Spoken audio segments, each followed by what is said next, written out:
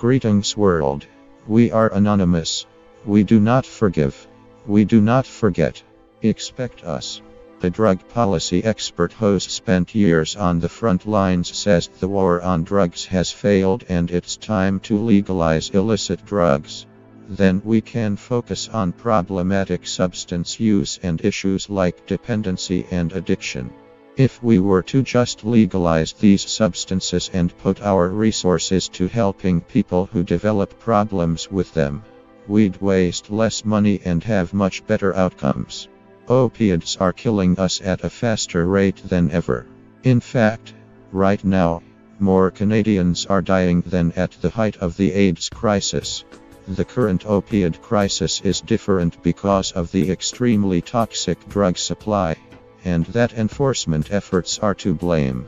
Our drug policy has created this phenomenon called fentanyl. Fentanyl is a very powerful opioid. It's in the drug supply because it's highly concentrated and easy to get across borders and extremely lucrative to sell. Easier access to treatment should be the priority. Scientific research shows drug substitution like methadone or Suboxone is the most effective treatment for opioid use. Those medications reduce your risk of death and are the best bet for long-term abstinence. But we also need to come to grips with the fact that drug prohibition itself is at the end of its road. It's failed. So we have to start looking at allowing people to have access to a safer drug supply. We'd do it with food if the food was toxic. We'd do it with water if the water was toxic. The drug supply is toxic and it's killing people. Picture this. You're an injection drug user, and you're worried the next time you use, you might die. So, you head for the Shepherds of Good Hope, where there's a special trailer. There you can use your drugs, and someone will save you if you overdose.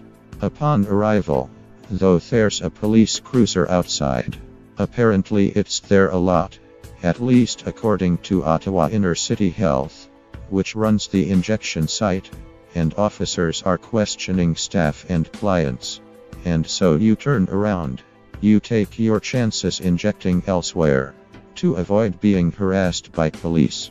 Maybe you'll overdose and there will be nobody to save you. So it goes. With between 130 and 170 people actually using the injection trailer daily, it's got to be asked, how many are not showing up because they're afraid of the police? And yet this situation is a dangerous one.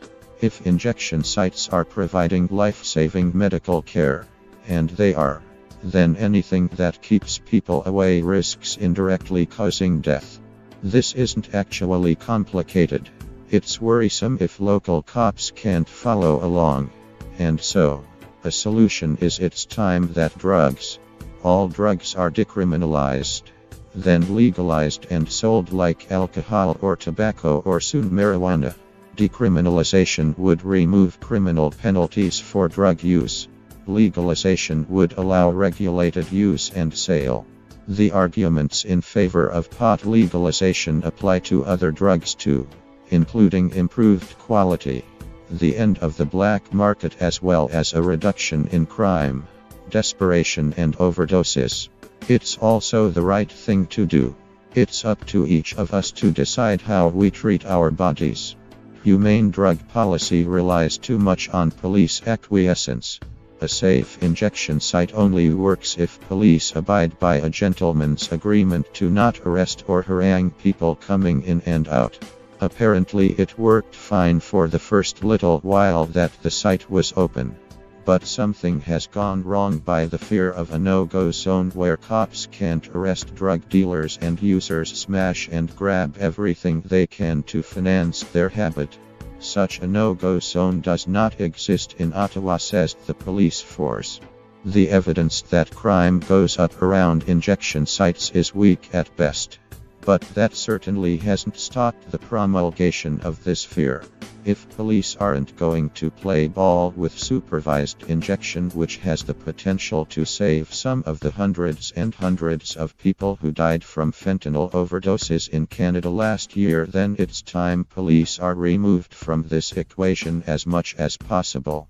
Decriminalization and legalization would kill many birds with one stone. Fentanyl expected in a majority of all opioid-related deaths. This is not a problem that policing can fix. It make it worse. Police do by keeping people away from injection sites. If drugs are regulated, then they are safer. If they are bought in stores, it eliminates seedy areas or dealers.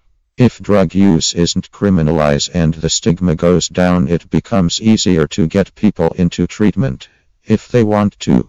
Even if the police think they aren't responsible here, that doesn't make it so. The consequences, even if unintentional, require the police to do a serious rethink about how they are policing near injection sites. We are anonymous. We do not forgive. We do not forget. Expect us.